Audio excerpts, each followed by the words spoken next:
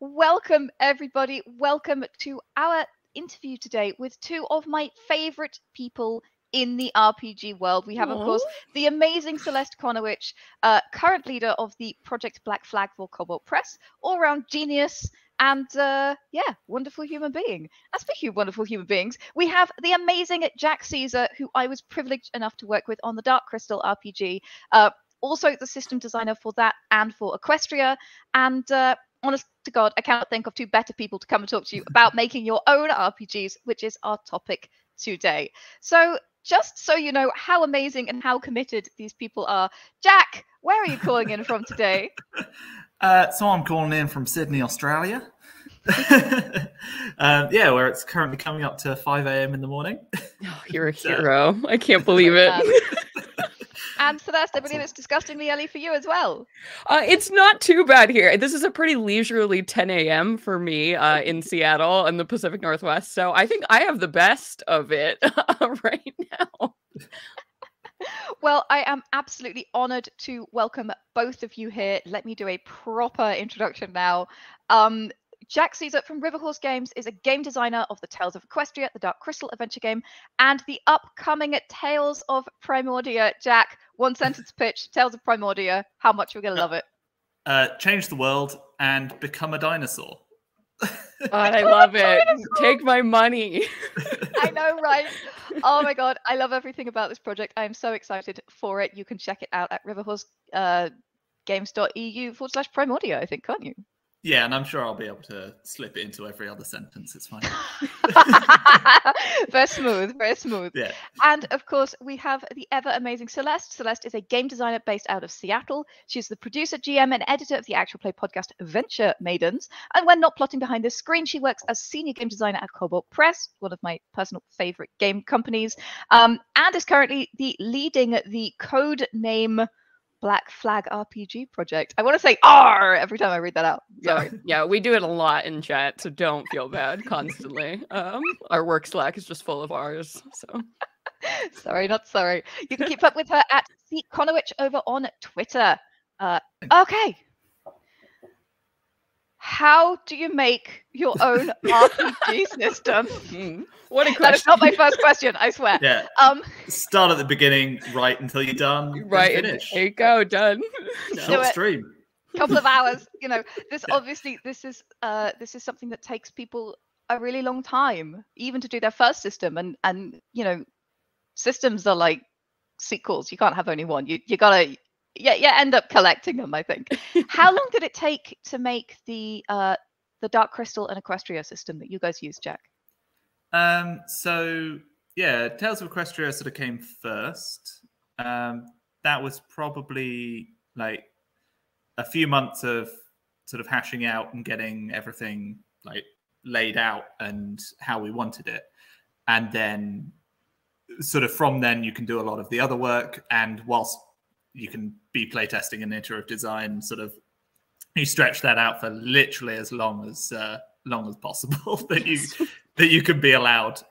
So yeah, I think that was probably about a year, sort of up until, you know, we were locked in terms of everything has to, you know, go be properly laid out and off to a printer. So absolutely, probably about a year and a half. Then about a year and a half. Would you Dark say that's Crystal, sorry, working with you was about the same, actually, I think.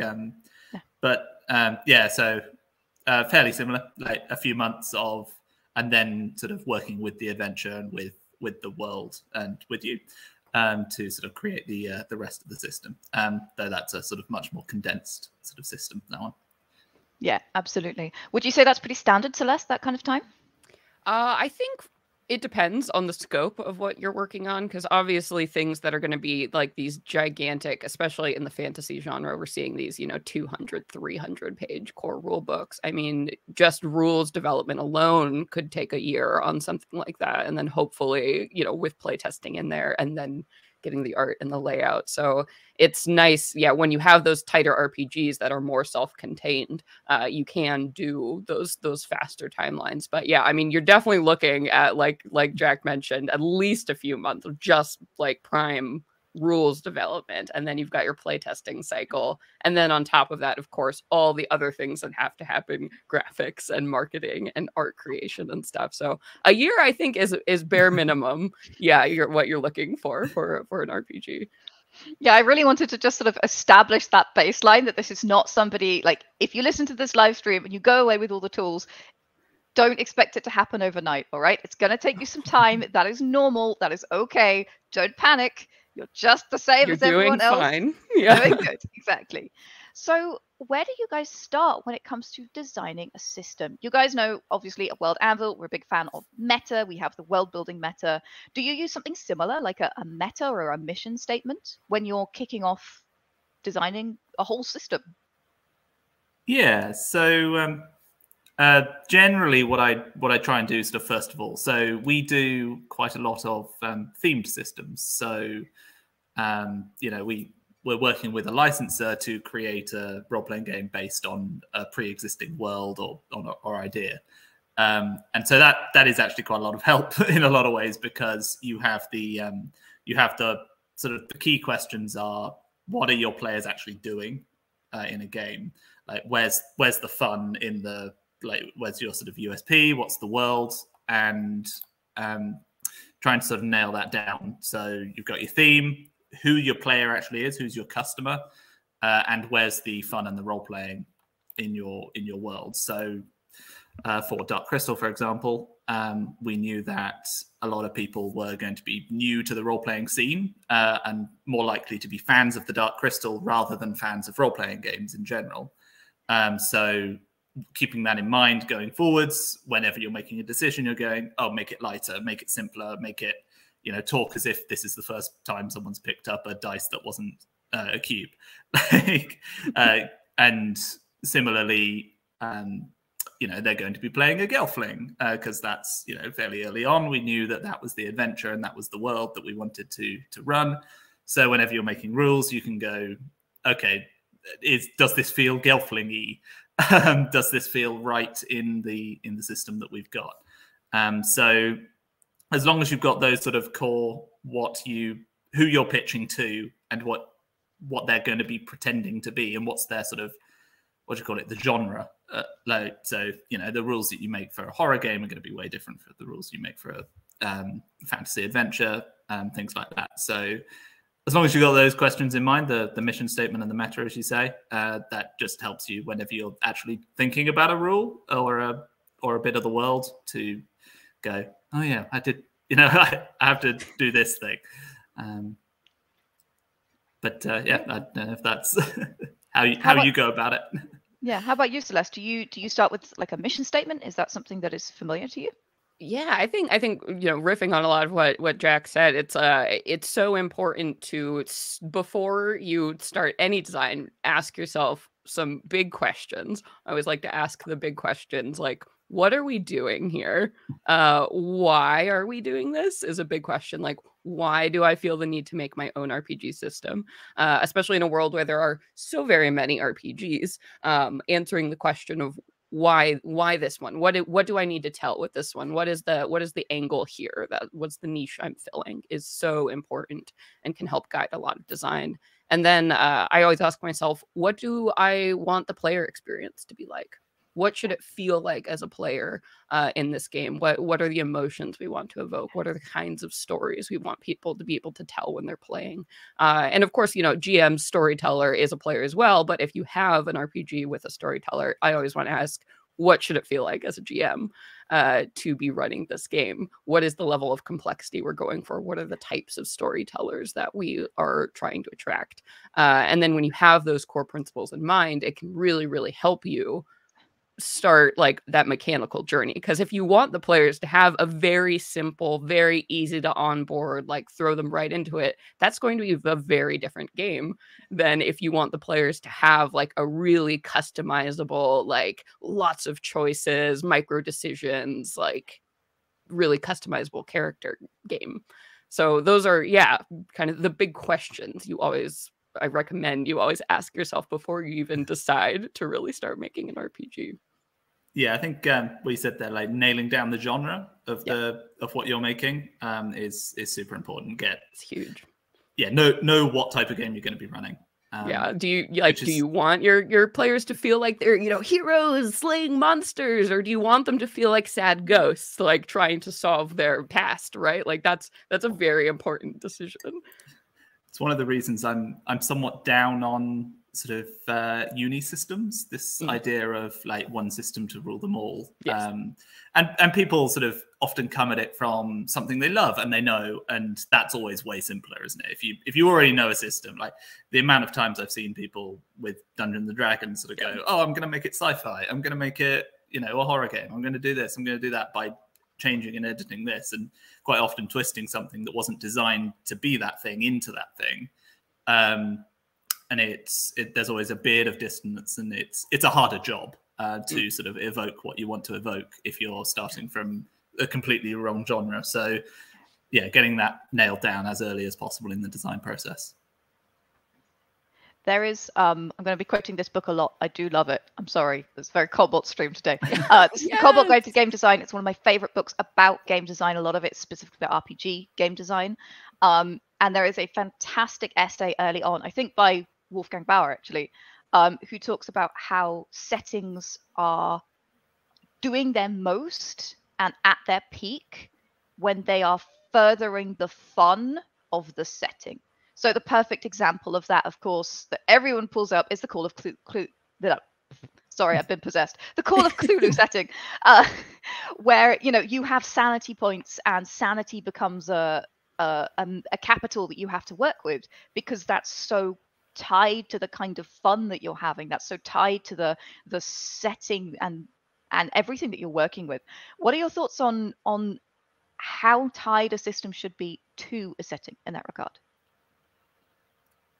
Well, I think that, I mean, the closer everything you can do in your RPG to make it feel like more of whatever the story is you're trying to tell is the goal. So if you can have mechanics that interact directly with the kind of storytelling you have, like the sanity mechanic is a great example of like how that immediately tells you what like the Eldritch horror genre is all about, right? What is cosmic horror about? Having that mechanic emphasizes it without a player ever having to read anything about in that genre. They already are steeped in the world. So being able to pick options like that is a huge part of the game. So that's the goal. Like, try to make the mechanics of the game feel the same as the genre. And the more you can do that, the better you get. Like, one of my favorite examples, like this, you know, cozy RPG genre that is like starting to develop is a cool thing. There's a company, I think it's Possible World Games. They have these really cool little like notebook style series things. And one was like a game called Grandpa's Farm. And there's like a letter writing mechanic built into the game. And sitting there having to like write a letter, take the time with pen and paper to like reflect on what has happened during gameplay and stuff, that just throws you so much into what that game is and how it feels to be there, and like the slowness and the patience required to like have a farm, right? So the more you can achieve things like that is huge. It's so very, very important in a game. Yeah. I think the other thing with setting, when tying it into rules and stuff, is it allows you to quite often skip a lot of steps of describing and explaining to people what your game's about. If you're making the Star Wars game, people know about lightsabers and they know about parrying shots and, you know, using force powers and things. And it's such a shortcut to, you don't have to explain, oh, this is the thing and this is the thing and this is the thing. And people expect sort of types of actions and types of play from those worlds. So yeah, if you can use your setting to basically skip a lot of the legwork, there's this idea of sort of knowing what could be behind a door. So players have a lot of fun when they're immersed in a world and know what could be behind the next door. They know like generally what to expect. Things are still obviously a surprise because they don't know if it's a gelatinous cube or a dragon. But there's this idea of, oh, I know the world, but if I saw a grey alien, then that's too surprising, and that's something that doesn't really jive. So that's sort of a really useful sort of thing you get from theme and setting, is it puts everyone on the same page and allows you to sort of simplify rules. So. Yeah. A question that comes up a lot: classes, species, skill-based. What are your thoughts on the benefits of these and what kinds of games they are maybe not so useful for? I think. Go for it. I think I started the last one, so you should go. We'll trade. Yeah, it's a big old depends from me. I think that classes and sort of, well, especially classes, definitely have the massive benefit of giving players, especially new players, this package of this is generally how your character sort of feels. Archetypes, so in a way. Yeah, like so Dungeon World has its playbooks, and D&D obviously has its classes and things, and you go, okay, paladins are kind of like this, warlocks are like that. Whereas if you're playing something more like Savage Worlds or a point buy system, then you are just saying, oh, here's the kind of things, go make a character, which can be a lot more freeing in a lot of ways, but it's also it's hands off and it's easier to sort of get out in the weeds and sort of not know what you're doing. With races, or like races is sort of falling out of fashion as a term for it, but I think Pathfinder is ancestry. I think we use kin in Dark Crystal, big one. And sort of that's an interesting one, because I think that I like sort of going on a more nominal basis. It's like, oh, dwarves get this small bonus, but it's not something to build your whole character or thing around. Because I think one of the problems that you often fall into is, oh, half-orcs make the best barbarians. So if you're making a character and you want them to be good and you're making a barbarian, then you should make a half-orc. Or if you're making a half-orc for character reasons, they should be a barbarian. And so the min-maxing trap, essentially. Yeah, and it sort of punishes people for playing outside the box. So I think that is a trap to fall into with races, especially. But it definitely evokes the world. And if you're playing a world in which there are magical races, due to your setting and stuff, you need them. You need them in there. And I think you do want a mechanical difference between them, because the mechanics is how we explore the theme. So. Yeah, absolutely. I think things like classes or species, skills, features that you unlock as you go along, these are all additional layers of complexity that I think are necessary to games that you want to be playing for a long time. So if you're designing an RPG that's meant to be played in 1 to maybe 3 sessions, shorter arcs, you're going to need less of things like that, because you are not going to be with those characters as long as you are. So if you are playing these really long campaign games like Pathfinder or Black Flag, you're going to be staying with these characters for a long time. So you need something like a class that is going to unlock new features as you go along and keep you interested and excited in what's going on. So you need more options like these to keep player interest and to keep the hook. Like, you're going to get to level 20, you're going to do it, right? Like, you need those little those bits. But I think too often people want to tack on a lot of this stuff onto shorter games, which then that's when it becomes problematic. I think like some of the games that I think do character like a really nice balance are like Powered by the Apocalypse games. I find like in general are a nice way where there's really not too much going on with your character. You do have these playbooks, but you have just enough like options where you can get these moves to really last you like a nice 7 to 10. I feel like session arc is about the natural like length of a Played by the Apocalypse like game. So that's a nice like moderate ground I feel like to shoot for. Whereas if you're making a 1-page RPG, I mean, really you just need probably like 3 stats, and each player focuses on one, and there you go. So yeah, like Jack said, it really depends on how big you want your game to be, how long you intend for the game life and the gameplay experience to last. Amazing. I think we've been talking a lot about theming and sort of the play experience. So I'm going to go on to a much contested thing, the conflict resolution mechanic. So this is basically, how do you make decisions about success in a game? In Dungeons & Dragons, you roll a dice. and you see what happens, and you can modify that dice with your abilities and your skills, and that gives you a higher number. And if it's high enough, then you succeed. Other systems use dice pools, they use Jenga towers, they use cards. What are the options here, and what are the pros and cons of them, essentially? Like, how can you use them intelligently to achieve what you want to achieve with a game? Yeah, I think on this one, I mean, this is like the heart of it, right? So number one, once you decide what the game should be, the number two thing you have to do is decide what the mechanic is. What is the core mechanic of your game? Like you mentioned, is it the dice pools, is it cards, is it D20 based? And again, I think this leans in a lot to how complex you want the game to be. Because obviously, if you have a game that's, you know, a pool of 3d6 dice and over or under, right? Like that's a lot simpler.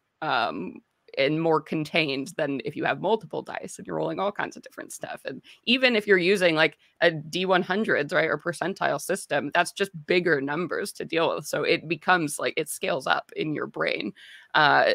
So complexity is going to be really tied to that.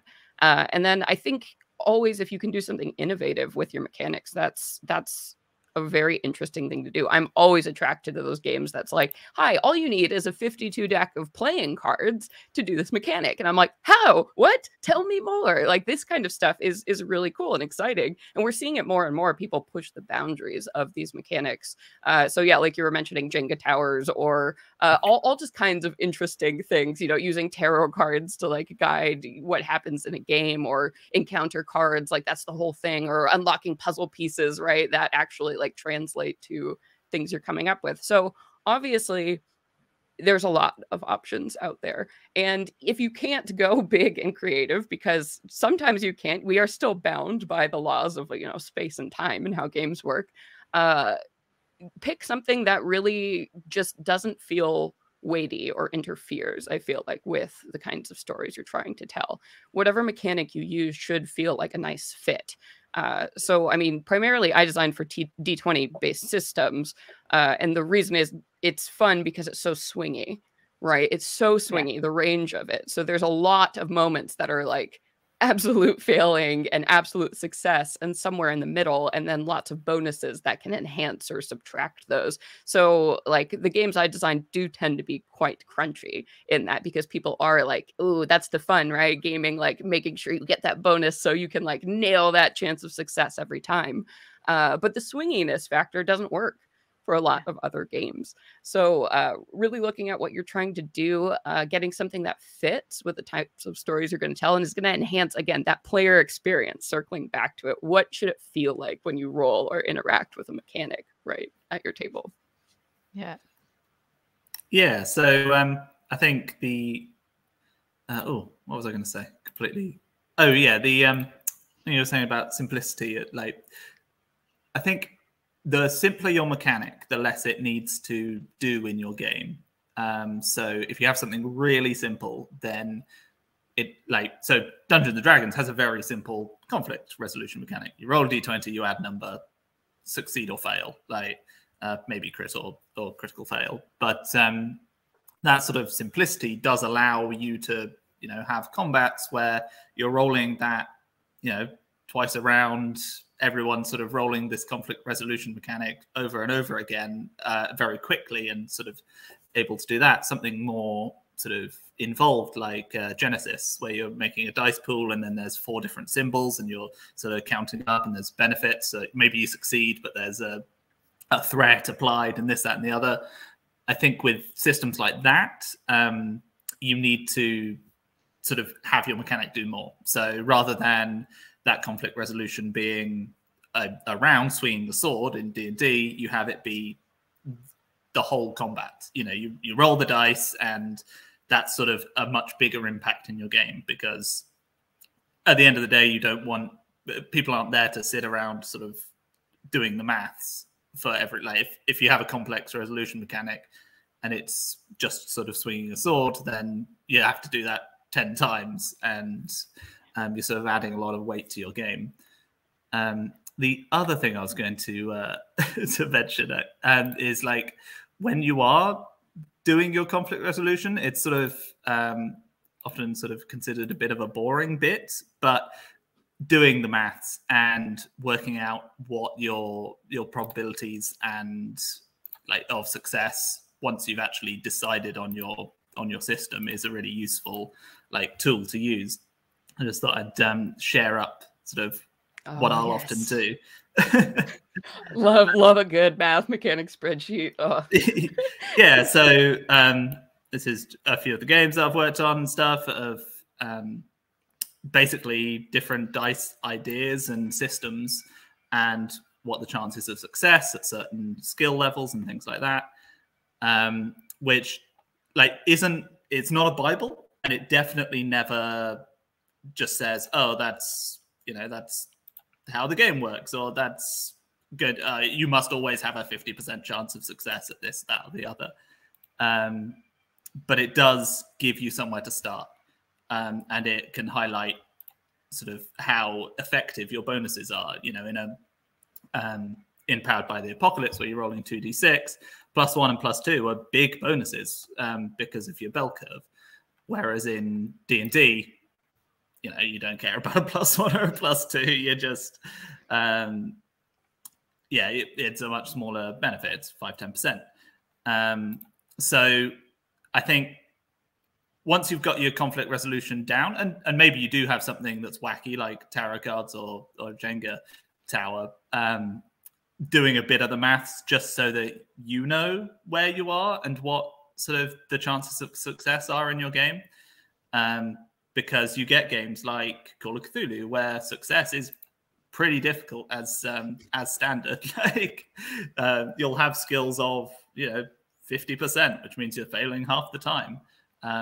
It is nice in a percentile system.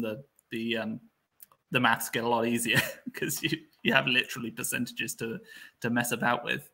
But yeah, doing that process for a lot of people who are into RPGs, it is a difficult part of it.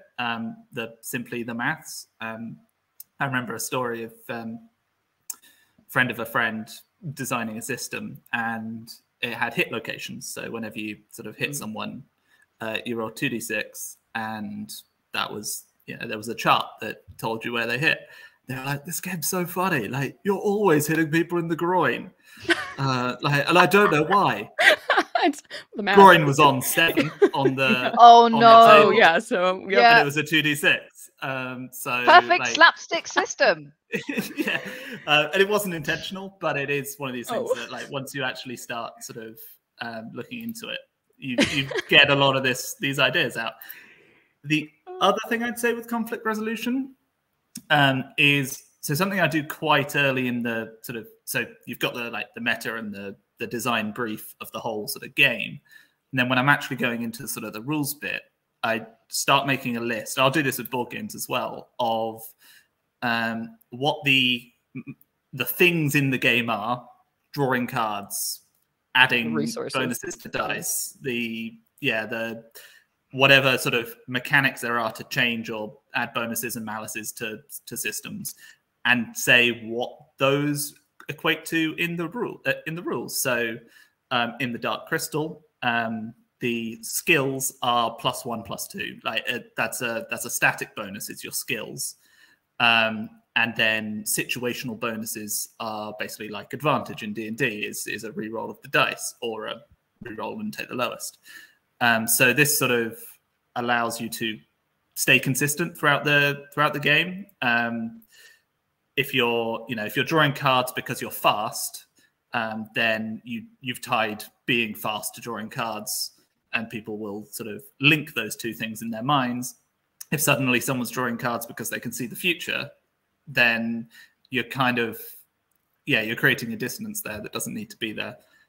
So literally making a list of what sort of your themes are, like being strong equals X, being the equals X, and trying to keep that consistent throughout your conflict resolution. I quite like systems that, so sort of tied to that, kind of a bit like Genesis or Forbidden Lands is really good for it, where so your skills are red dice, your attribute is another type of dice, and your equipment is a third type of dice, and you roll it all in a big dice pool, and 6s are successes, 1s are fails, basically. And what that means is that when you succeed, you go, oh, my sword is why I succeeded, my skill is why I succeeded, and that's really helpful. And if you can sort of help people tell the stories with your conflict resolution mechanic, like go, oh, because of this bonus I got because I hid behind a couch, like he didn't hit me. Well, that suddenly tells the story of he hit the couch. He would have hit me, but he hit the couch. And like, yeah, if you can fit those in without adding weight, that's a really big bonus. Yeah, I feel like we could do a conflict resolution mechanic stream by itself. Probably. Like, I feel like something that is something that we could easily talk about. Let's move on for now, because as I said, very small stream to talk about a very big topic. And we're really sort of, I want to touch our bases here. We've talked about conflict resolution mechanics, so I feel like next we should talk about balance. What does it mean? What do we mean by balance in an RPG, and how important is balance in a TTRPG? Oh boy. I'm sure, Jack, you have this experience too, but everybody in the world loves to say things are unbalanced or too balanced. And I don't think anybody really, there is very little in terms of objective meaning to balance. I think probably the best definition is like, does gameplay feel like what you intend it to? If the answer is yes, then your game is balanced.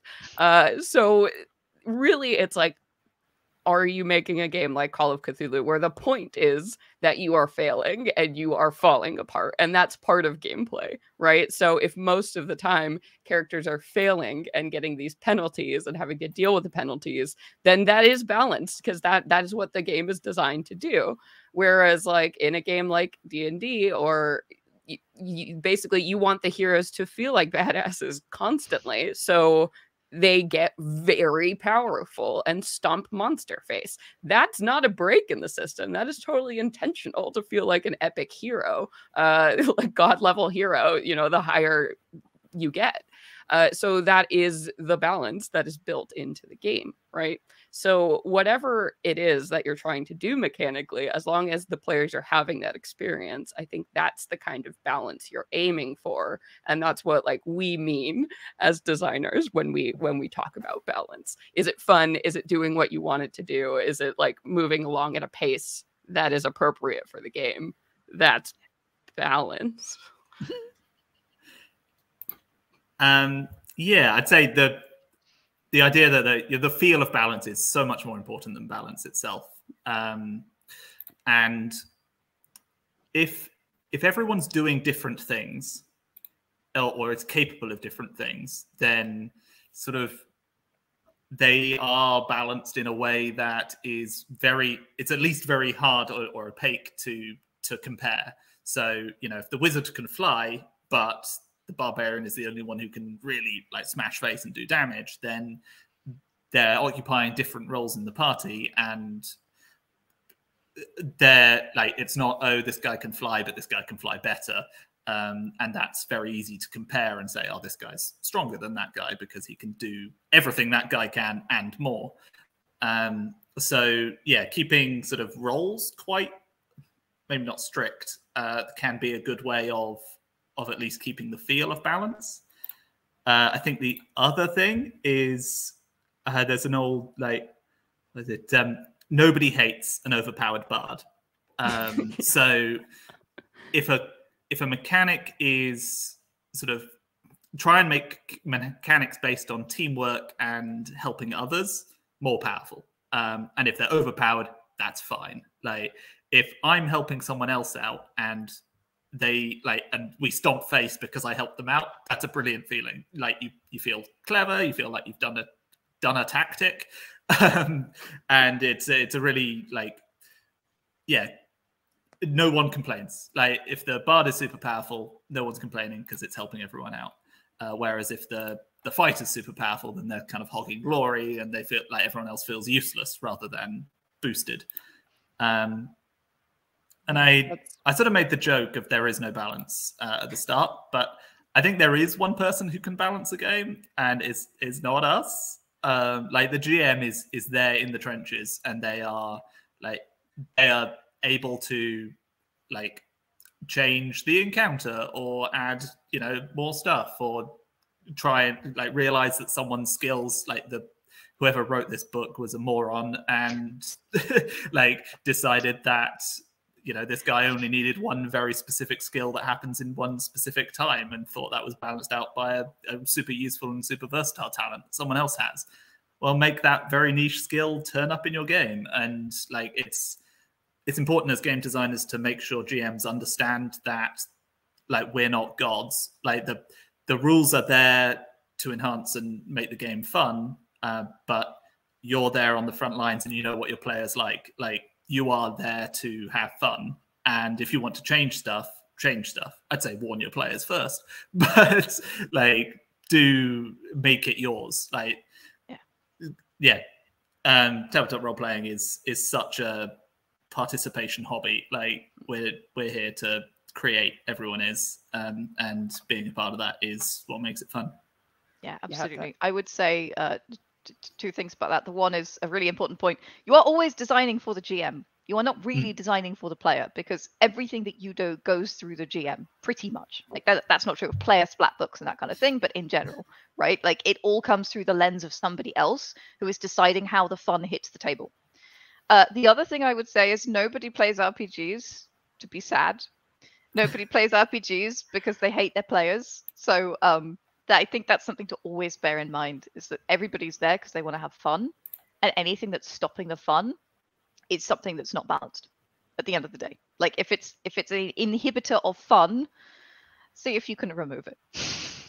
Yeah, I think something you said, Jack, like really resonated. It really is about, like, especially if you have multiple character options built in, which you probably should, in especially longer form RPGs. As long as every player can play wildly different options and they feel like they are doing the same amount of things, that is a really, really great way to make sure things are balanced. That's why I think most of the time when playtesting happens, I definitely focus on character options and how they feel next to each other, just because that is, players do have less of that power to like control their game experience, right? So they are more tied to those mechanics. So if those mechanics can all feel really nice next to each other, nobody wants to be the sad like monk that can't hit anything, right? In a party, like, yeah, everyone needs wrong options, right? Everyone needs their time to shine, and balance shouldn't be balanced most of the time. So someone's choice should have made their life easier. Every encounter, should have, oh, the wizard has a spell for this, or the barbarian's the only one who can smash down this door, or shouldn't be everyone is equally good at everything all the time, obviously. But that actually brings me to my next question, which is rewarding players and leveling up. So this is not part of every single RPG, and many interesting RPGs I've played have handled this differently. But what are the best ways to encourage character progression and growth, which is really what we're talking about here? Like, yes, you can give somebody a sword and a bigger number, but what we're really aiming for is a realization of a character seed into a character tree. If that's not too flowery. So what are the best ways to encourage that, and what mechanical ways can we encourage that? So I think, I've been messing around with quite a lot of ideas of ways of shaking this up. So something I kind of, dislike's a strong word, but so Dungeons and Dragons is a game that is played in two places. It's played on the table, and it's played at home when you're making your character or designing your character or thinking about your character and sort of working forwards. And because Dungeons and Dragons has this very sort of expected character tree, people do design ahead. They go, oh, okay, so I'm going to take fighter until 5th level, and then I'm going to dip into monk for a couple of levels and do this. Probably wouldn't do that, but sort of you have this plan. And so that's something I quite like working in systems, or when I'm GMing, trying to work out ways of disrupting, usually through reward. So basically giving players options and sort of traits, or what do you call it, devil's bargains, like of, oh, you know, you've met this stranger who's willing to teach you this arcane trick, and suddenly they have this thing they never knew about that they might go, oh, actually, if I build around that, then I've changed my direction. Had a player sort of become a favored person of a god, so they sort of became much more sort of focused on suddenly Warlock in the Twitch. Yeah, exactly. Like that. I think Warlock is a really good one. If you meet someone who's willing to give you an evil pact, then that's a brilliant like story. And I think trying to disrupt that and make leveling up and progression tied to the story rather than something you've decided at the beginning that you're going to do this. So something we did in Dark Crystal was again, this was something to do with trying to keep the rules as light as possible. Is all those rules of how to make your character. Basically, you choose a clan of Gelfling and you get, I think, 2 traits. So you get a clan trait and you choose one from a list of 3. So you know you've got 4 traits in the book basically for each clan of Gelfling. But during the adventure, we have tons and tons and tons of people you meet who are willing to teach you new feats, new skills, new abilities.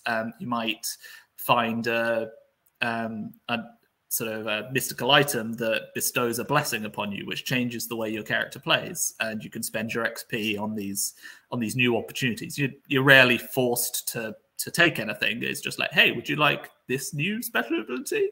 Spend some XP and you get it now, as a choice rather than a sort of tome of stuff that the player can take away, and it sort of helps bring that sort of discovery and improvisation to the game, not just. Yeah, I think that, yeah, trying to get more of the game at the table rather than sort of at home is something I think is worth thinking about. I want to add something there, if that's okay, because go for it. I designed a lot of those things. Yes. And one of the things I wanted to do was bring the Gelflings in contact with the world and the mystery. So that was something that I spent a lot of time doing, is how can I bring the Gelflings to the mystery, to the core conflict of the world, to the core mysticism that they don't meet every day, but is something that everybody loves about this world, right? And that was a great way of keying into, okay, everyone loves this thing about the Dark Crystal. Everyone loves the talking to animals. Everyone loves the weird mystical magic that is not explained at all. There's no midichlorians in the Dark Crystal.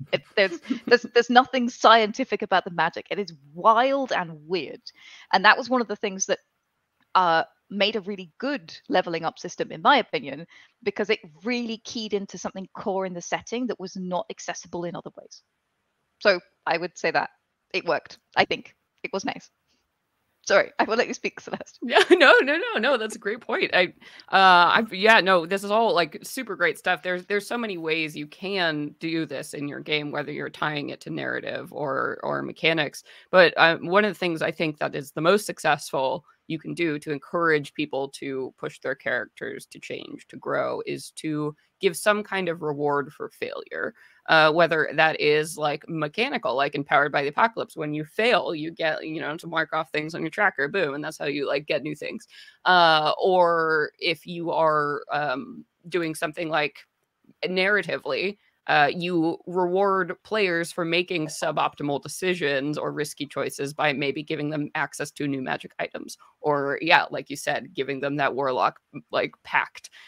This is something I'm constantly talking about, like in fantasy economy games.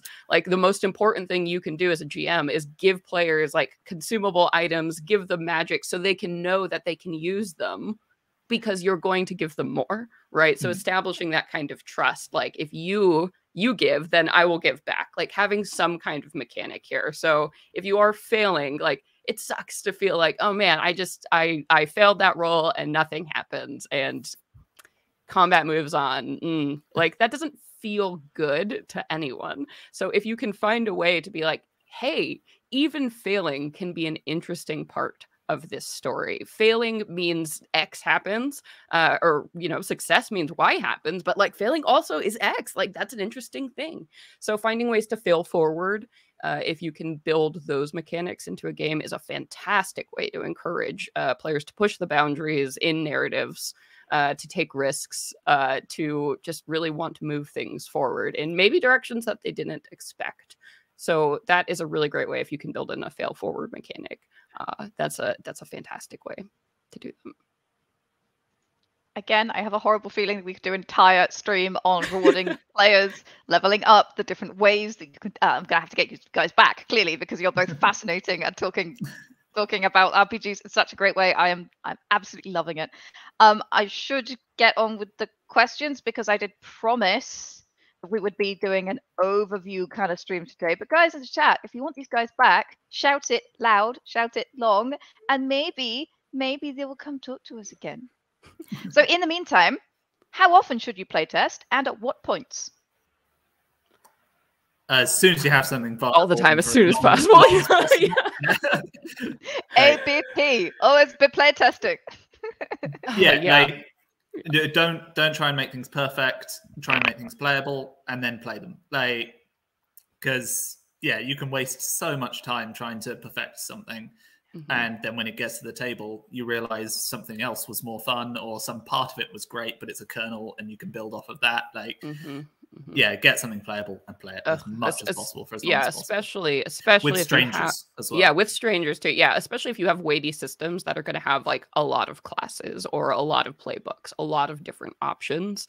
The sooner you can start playtesting just the basic even mechanics, and then ramp up, like test one version of a character option and see how that plays, and then test 3 more, right? Don't design them all. Hopefully you can design in phases. Hopefully you're given that timeline so you can get that feedback and you can use it to inform your decisions as you're going along. Because if you design the whole 200-page book thing all at once and dump it in front of someone for playtesting, that's ridiculous. And then also you're not going to get great feedback because you have to spend so much time with a system that large to give accurate feedback, to master how to play it, let alone like, so do it in phases as soon as possible. Lock in your core mechanic, run a playtest, right?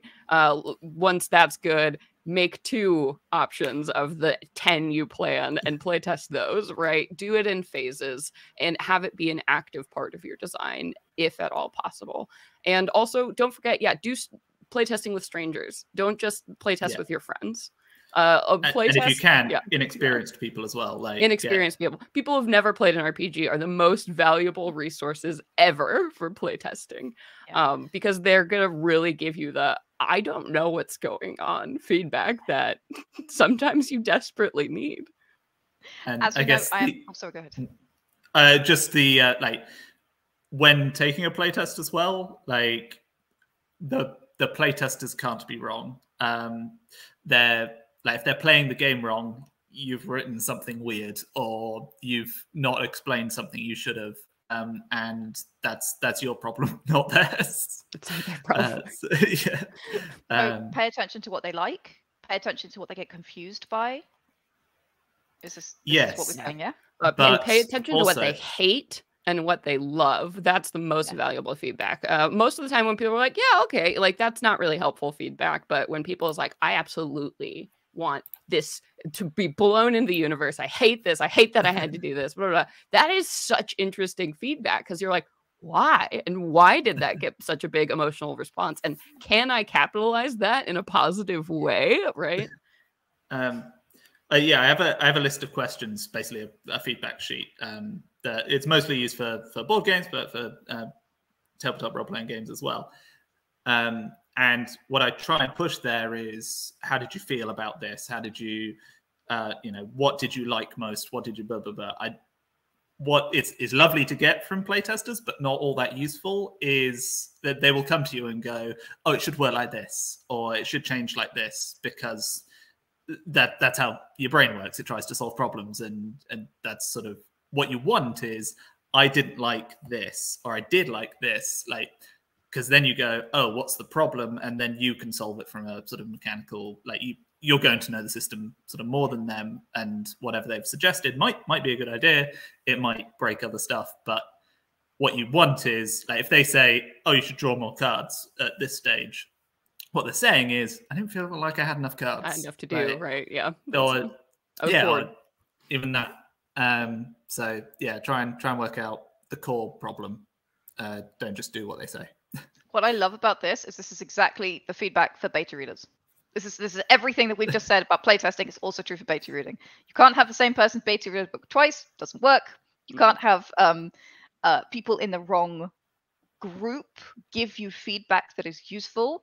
So if you give somebody a romance book and they don't like romance books and they go, yeah, there was loads of romance in this, well, that's not useful feedback, right? Yep. So find the people that you listed in your mission statement as these people will love this thing, and then go and find them and get them to play test, because those are the ones that are going to give you the feedback of the people you are trying to reach in the first place. I think that's a mistake a lot of people make, is like, not every book is for every reader, man. Not everyone loves Pathfinder 2. Some people just want to play Honey Heist. That's okay. I want to play Honey Heist. I want to play Honey Heist too. That's my long list of games I want to play. That's the secret of Honey Heist. Everyone wants to play Honey Heist. Everyone's like, dang, that sounds so fun. Yeah. See, it's a good hook. Well done. Yeah. Okay. We have so many amazing questions. I will not possibly get to them all, but Kayatan asks, what are some cool conflict resolution mechanics that you think are too underutilized by systems? I really like Edge of the Empire is really good about doing this, like getting those when you roll, sometimes you can get Force or Destiny or whatever, like, and those give the GM like a reason to like up the stakes, or players a way to like up or lower the stakes. So I think I love those kind of storytelling mechanics that are tied to it. It's like, how can I do this? And it's totally a creative carte blanche in a lot of ways. Like, what does it mean that I have to up the stakes? Okay. I think that's just encourages such great like creativity. So things that can actually like raise the stakes or lower it and interfere with or like enhance the storytelling and the tension, I think are great underutilized mechanics. Yeah, anything that helps tell the story, I think is so huge. I think if your dice system isn't helping tell the story, it should be as simple as possible. Well, obviously it's going to be helping tell the story because it tells you whether you succeeded or failed. But so yeah, the Genesis system, the Edge of the Empire sort of does that by your bonus dice are the thing that tell you succeeded, so you know why you succeeded. Similar to, I really do like the Forbidden Lands system. They do a really nice conflict resolution mechanic because it is sort of partitioned in that way, but then very simple, which, yeah, and then you've got this option to push something, which makes it dangerous, but gives you a higher chance of succeeding. And when pushing mechanics are always super fun. Push it, yeah. I do like a system, like, I think I haven't seen exploding dice in a long time, like Savage Worlds. We just did some exploding dice for our Tome of Heroes, our gunpowder rules, and we got to play around with those, and that was so fun. So we took exploding very literally, but exploding dice nice thematic element there. Of course. Yeah. I like that. Yeah, anytime more dice, like if you can roll a fistful of dice, that's sad. I don't care what game you're playing. If you can give a player a fistful of dice to roll, boy, is that satisfying. It feels powerful, which plays into that awesome. Like power fantasy, right? Yeah. Yeah. Anyone who's played a game with exploding dice for any amount of time has a story of the time they threw a brick at Cthulhu and rolled 10 sixes in a row, or something. And I think for a certain type of game that creates these moments, and I think doing that. I also love, like, Mage of the Ascension is really good about doing this, like things that let you creatively build like spells or interact with magic. So they don't tell you how you can use your points in this kind of magic and this kind of magic, but they invite you to like make logical marriages between those. Like, how freaking cool. Like that kind of narrative, like it feels so much like what a wizard or a mage would be doing. That kind of stuff is just so juicy. Okay, I want to answer this one as well. I will go very quick. Through the Breach, I love the system. I love the world. I love the system. It uses cards, which I like. But Through the Breach is all about fate and tarot. There's an amazing character level up mechanic whereby at the beginning you draw cards that determine little snippets of poetry, like prophecies almost. And cool. if you can persuade the GM that something in your session fulfills a prophecy, then you level up and you get extra cool stuff. So it's all about prophecy and fate, and then the cards, right? Because it's like a tarot deck, but you can also cheat fate. So if you draw a card that you don't like, you can put down one of a very limited number of cards that you have in your hand to cheat fate and make different things happen. Thematically, it is so beautifully put together. It's one of my favorite like conflict resolution mechanic systems because of that. I would play it all day. Again? I'm writing it down. Through the Breach. It is the role-playing system of the miniature game Malifaux. Right. I don't play miniature games personally. That's not the kind of fun I like to have. I would play that game every single day of the week. It is just like Through the Breach. I'm there. If you tell me there's a game, I'm at the table. Just, cool. Yeah, love it. All right, one more audience question. I think we just about have time. Oh yes, this is a nice one from Raja. What would you say is a good way to determine the right amount of crunch for a particular genre? Or I would open that up to a particular game. I think that crunch is more based on your player than the genre. So there's stuff that obviously lends itself to crunch. If your game has combat in it, that is so much easier to slip sort of strategy mechanics and things in there.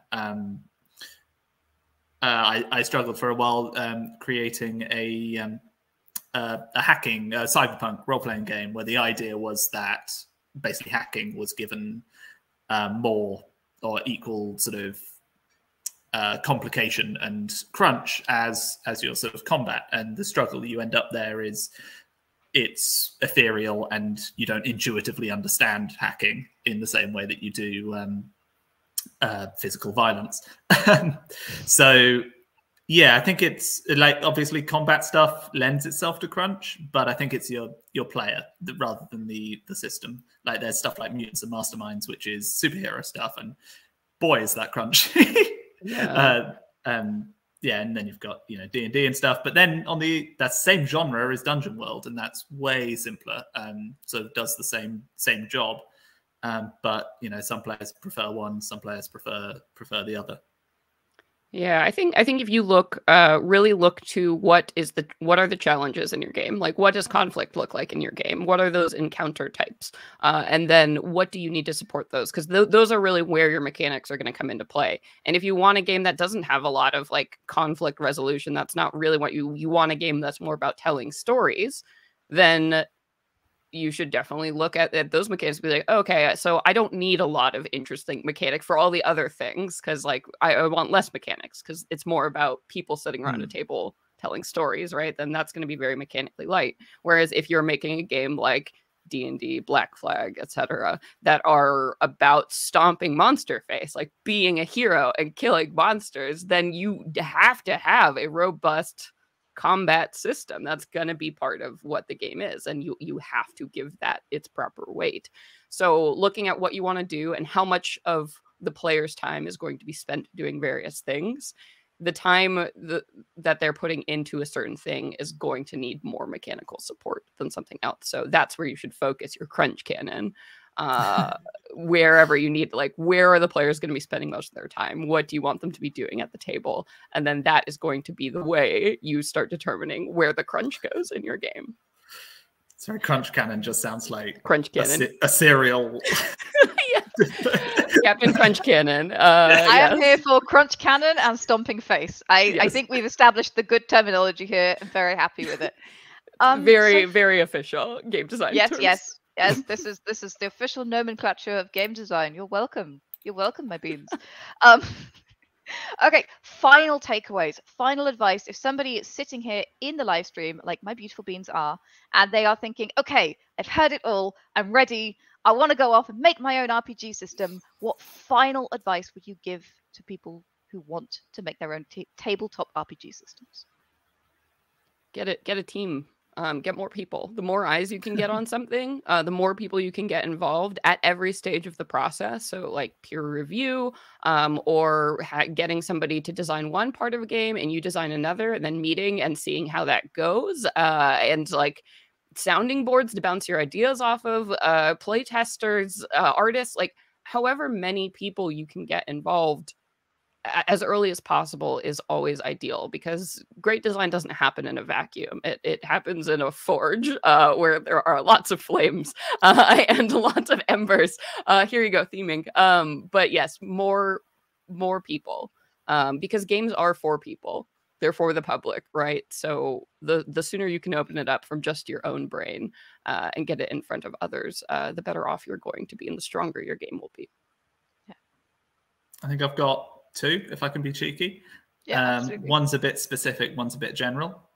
Specific bit of advice is, if your game requires adventure content, write an adventure. Get something, because that is part of your system. There's a lot of like, especially in the indie sphere, lots of people make a system and then put it out there, and a lot of the work in running something like that is writing the adventure and creating that, and not sort of providing that content as well. Really, I think hinders sort of your process. The second more general point is to put some pride aside and realize that our job is like if you write an amazing system, you're just above the snacks in terms of importance at the table. Like the person running the game, the players in the game, like their communication and their like how much they enjoy each other as people, that's like obviously way up there. There's your scheduling, whether Tim's had a bad day. there's so much that's so important to role-playing games, and actually the system is surprisingly way down there.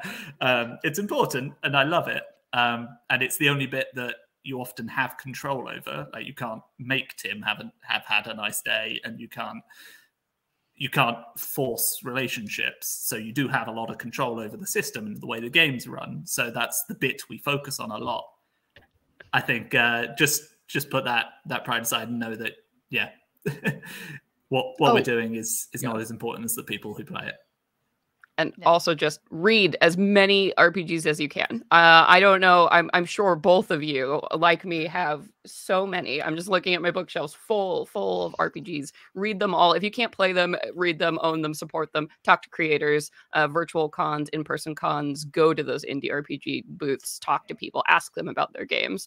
That's the best way to learn. And everything's been done, and they've solved your problem already. Yeah.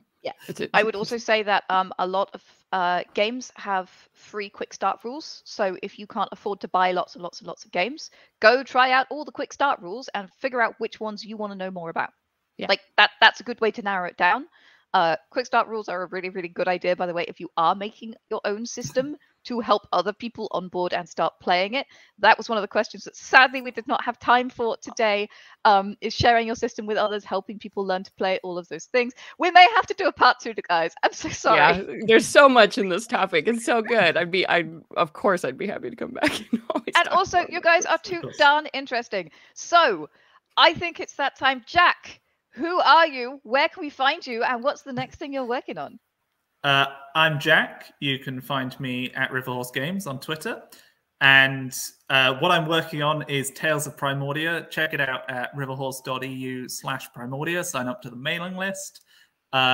Amazing, family-friendly, gets kids into role-playing. You choose a dinosaur, you save the world. And the art is beautiful. Yes, yeah.